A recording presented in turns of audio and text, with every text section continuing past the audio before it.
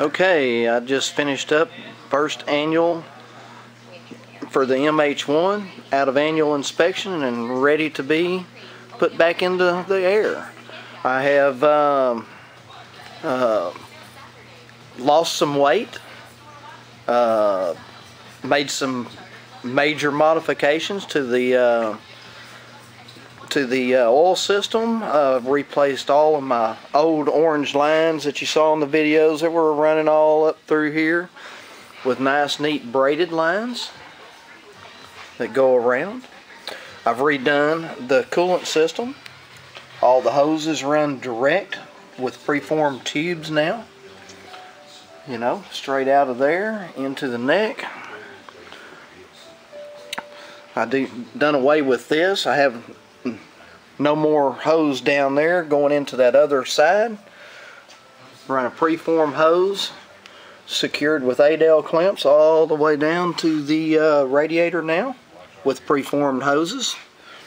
And lost about 7 or 8 pounds so far, and I have not gotten a chance to put the coolant back in the system because I found this.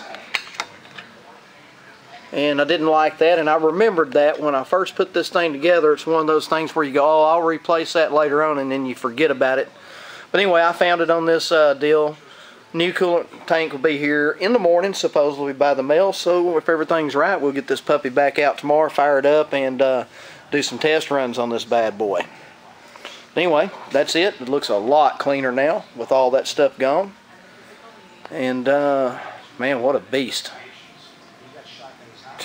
You should feel the beast. Anyway, there you go. Oh, and the vent. Some of you Yamaha guys are doing what I was doing and not venting.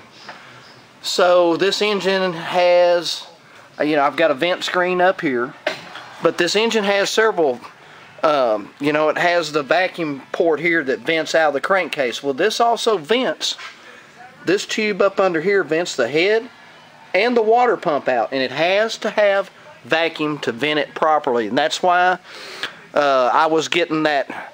I was venting out of here and down through some oil filters that you can see down there, or some fuel filters actually, you can see down there in some of my videos with hoses coming out, and I was just getting blowed oil everywhere. Well, this right here should cure this problem. The crankcase and the oil are tied into this T right here. This T right here, and it goes into the breather box in the clean air side. And it is pulling some good vacuum. So it's that should take care of it, and that would be what I would suggest somebody do with their Yamahas. Of course, most of them Yamaha guys are putting single air filters on there, and that's really not what's supposed to be on there. But, you know, you do what you want to do, you know. Okay, the air breather on this Yamaha engine is designed to work as a plenum. As you know, it equalizes out all the carburetors to each other, and also it allows you to pull vacuum and have a vacuum side to help the motor vent properly.